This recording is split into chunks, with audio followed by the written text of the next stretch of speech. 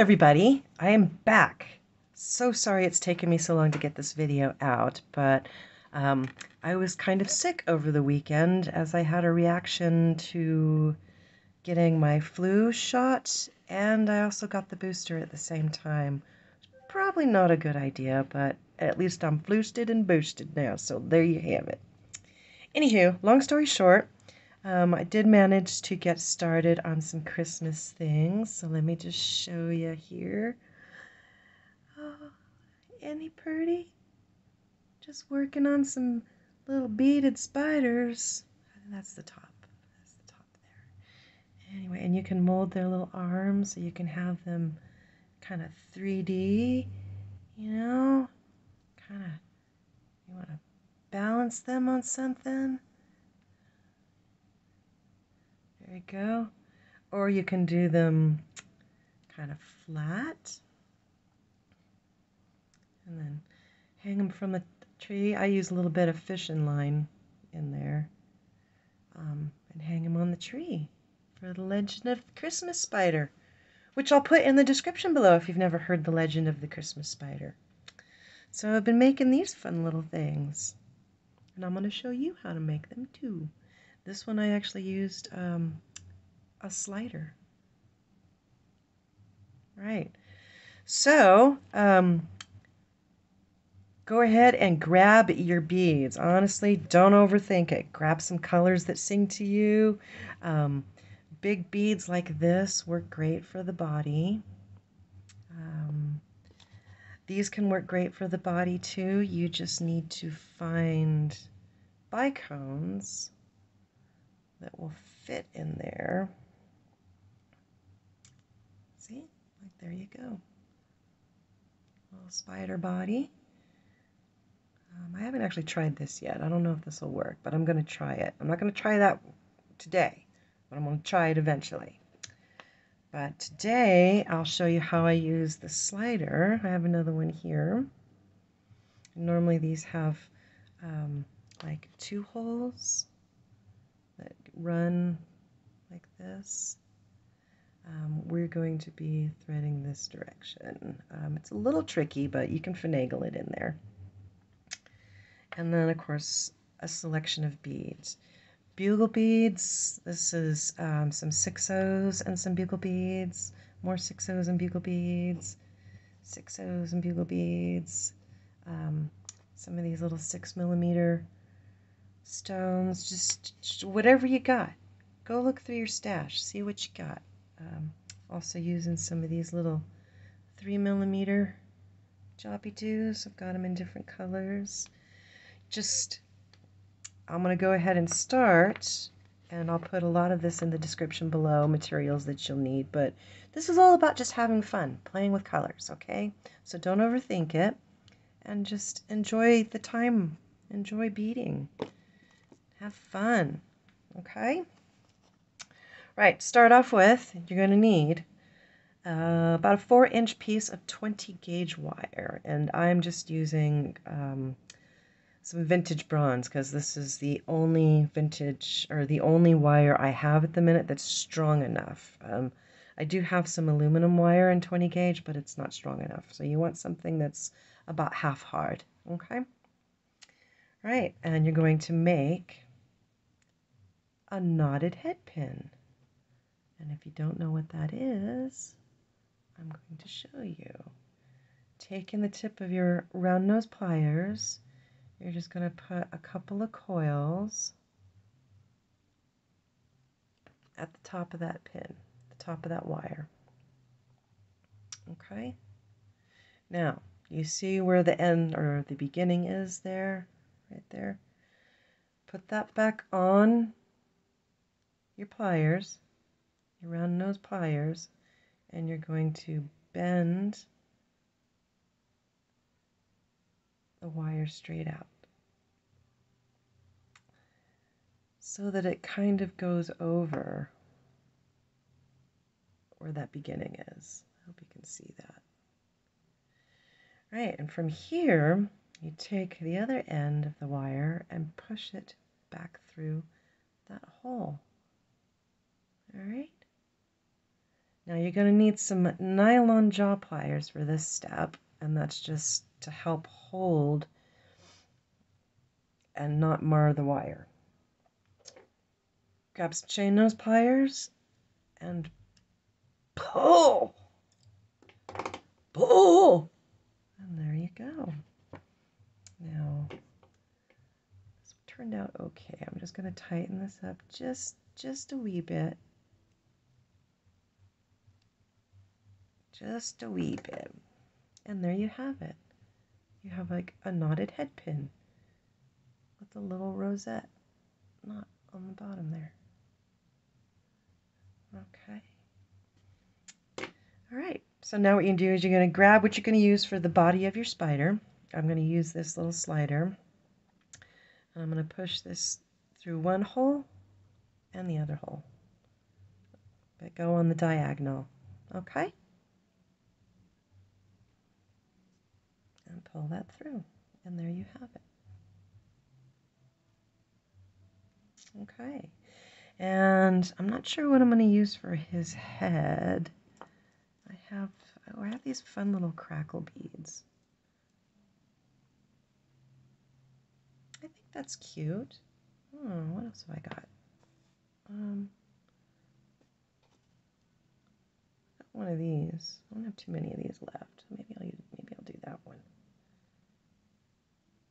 No, I think I like the crackle bead. I like the crackle bead. We're going to crackle bead it. Yeah. All right, crackle bead. Now, before I go ahead and close this with a wrapped loop, you're going to also need 24 gauge wire. And I have cut 4 5-inch strands, 5-inch lengths.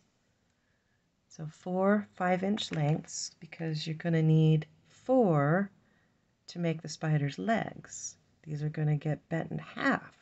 So 4 on each side. See how that works? And these get wrapped in between the head and the body of the spider. Okay? So with that in mind, you want to leave a little bit of space between the head bead and the body bead. Don't need a lot. It's going to help this stay in place so it doesn't keep spinning around. Long story short, just give yourself the tiniest little bit. Think of the width of the tip of your pliers. That is more than enough. So you can actually do that, hold the bead, and that's where I'm going to start my loop. Okay, so you can see how much it's left at the top there.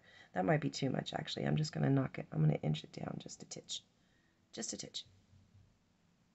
Okay, I'm not good with measurements.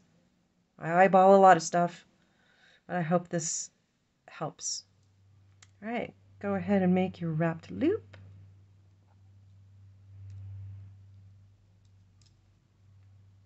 Okay.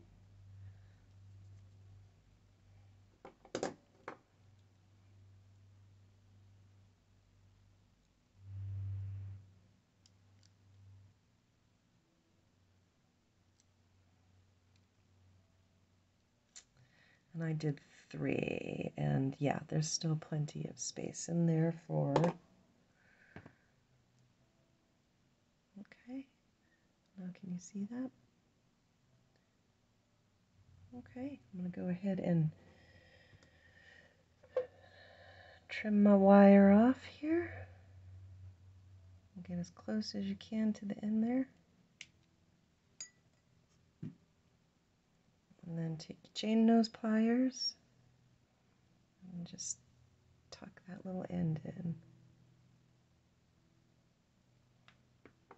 Okay, and now you can see.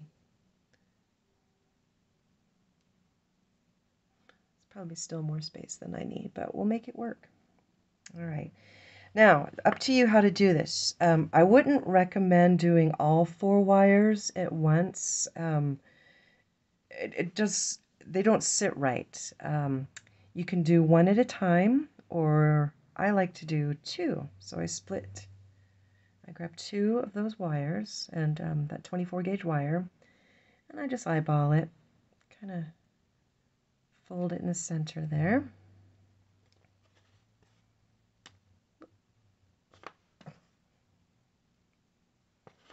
And I like to start from the back. You're just going to wrap this around your spider neck. Okay? And now if you want to, you can actually grab your chain nose pliers and just kind of tighten that up a bit. You can turn that around, kind of squeeze those ends together. Yeah, that's probably too much space. We'll make it work. Grab the other 2 wires that you cut. Fold those buggers in half. Oops, sorry. Oh gosh, I'm knocking things over here. Alright, and again, coming from the back. Basically, just do however you find it easiest to do. That's just how I find it easiest to get those wires wrapped around the neck. Okay. I don't know if you can kind of see what I got going on there.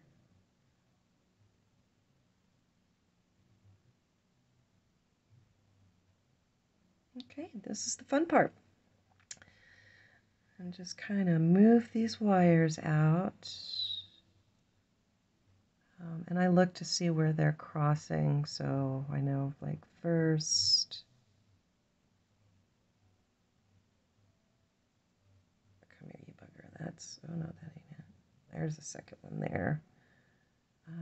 Third and fourth.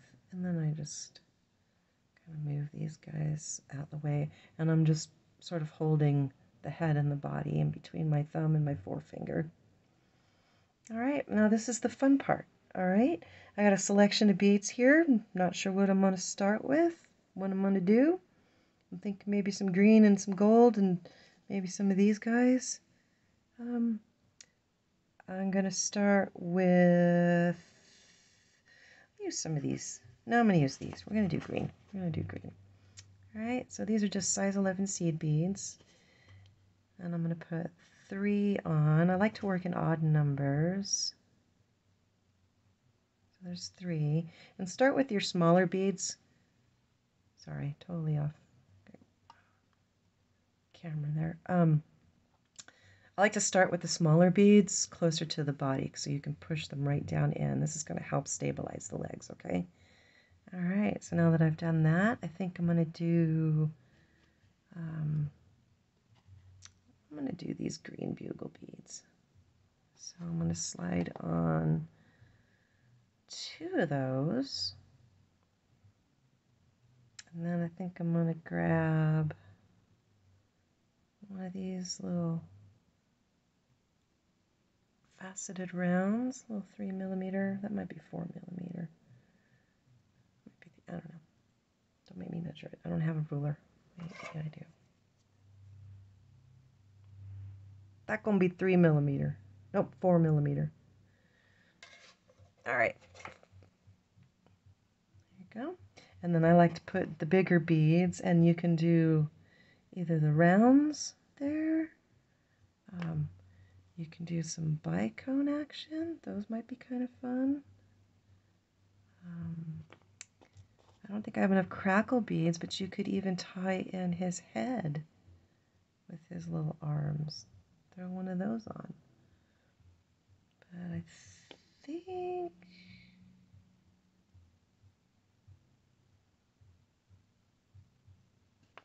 I'm going to go with the bicone. I'm going with these little bicones here. Yeah. Another one of your little 4mm rounds. Pop that on. Couple more bugle beads. All right. Now 5 inches should give you plenty of length that you can either do really long legs or stop here and keep the legs kind of short. I'm actually going to stop here and keep the legs kind of short. I'm going to thread on, I think I'm going to do this seed bead in blue, a little 6mm seed bead.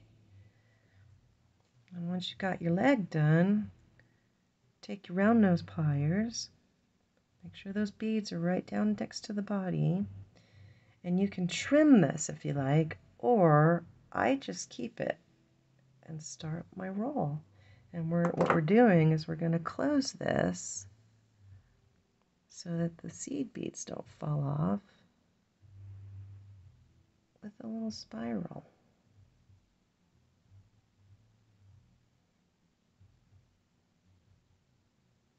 Okay. Give a little squeeze. All I'm doing is squeezing that, work hardens it a bit so that it holds its shape. And there you have one leg done. So I'm going to go ahead and do this leg. And keep the same on the both sides. Or you can make it go asymmetrical. You know, nothing wrong with a fun little funky spider. A little asymmetrical spider. That could be kind of fun, actually. Sort of like a Picasso spider. You know? So 2 of those shiny green bugle beads. And then one of our little 4mm rounds. Boop. Another one of our bicones. Another little round. And then a couple more of those green bugle beads.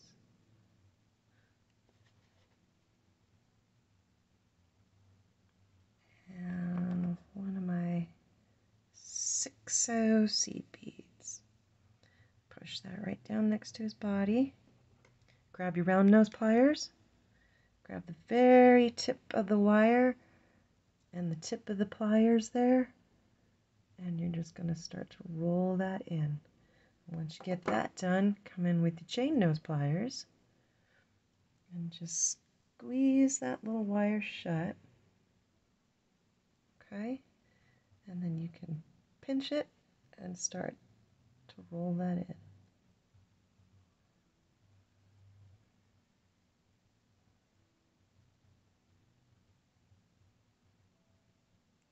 Okay? There you go. Work hard in it, give it a little squeeze. There. Now we got 2 legs done. It's going to be pretty. All right. So you kind of get the idea. And you can keep all the legs the same, or you can mix and match, do them a little different. He's got 2 red legs, or 4 red legs and 4 gold legs, and I just kind of alternated. All right. Try to see if I have another one. Well, it's this one. So again, I used a slider for this. Gave him a couple of little sunstone elbow joints there, and then just use the rest of these pale blue 4mm. I wanted to incorporate a little bit of natural gemstone, and the sunstone is one of my favorites, so I put sunstone beads that I got from Sam's in there. So pretty. Okay, so I'm going to finish up his legs and I'm going to come back. Okay, you guys, and there is my finished spider. So you can kind of see I mixed and matched his legs a little bit. So I use these silver blue bugle beads. Just kind of switched it up a little bit, you know. And there you go. Still a bit loose through here. I'm not too worried about it because I mean it's secure. Yeah. So I hope you have fun making your very own beaded Christmas spider. Okay? Excellent. I am going to tidy some of this up, and I'll be right back, and I'm going to do a little, I'm going to tidy this up. I'll be right back. Okay. All right. So, there's my little spiders. Fun. Fun, fun, fun. Right, so these are made again with the sliders. Just so pretty. Look at that. And I also made these with little sliders as well. A little bit of Bronco action going on there. Woohoo! Okay, and then these I did with beads. So you pretty much do the same thing, but as opposed to going through the holes of the slider on its axis, you go through your bead. So you can see I did my knotted head pin, put on a little mini bead, big bicone for his head, and then I just used seed beads, 6/0s, 11/0s, 4mm crystals, 6mm bicones, and then you curl up the ends of their feet and then work hard in them. Okay, and there you have it. Christmas spider. Ooh.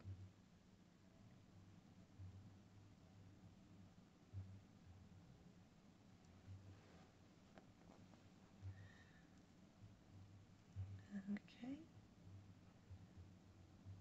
And that was a lampwork bead that I found that, I don't know, it had such an unusual shape.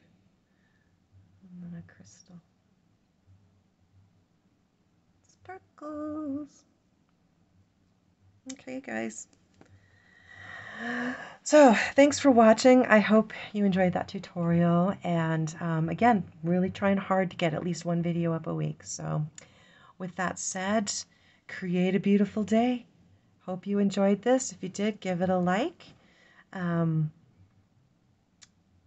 going to put materials that I used in the description box below, and hopefully it helps. But the main point I want to get across is have fun. Have fun. Play around. Thread different, use bugle beads, use seed beads. Try one leg. Do you like it? Does it look? Yeah, try it. Yeah, see what happens. But don't overthink it, okay? Just have fun making your little beaded Christmas spiders. And again, I'll put the legend of the Christmas spider in the description box below as well. So, create a beautiful day. Like my channel, subscribe, hit the little bell, and get notifications when I do upload videos. Thanks, guys. Hope you're taking care of yourselves, and I'll see you in the next video. Bye.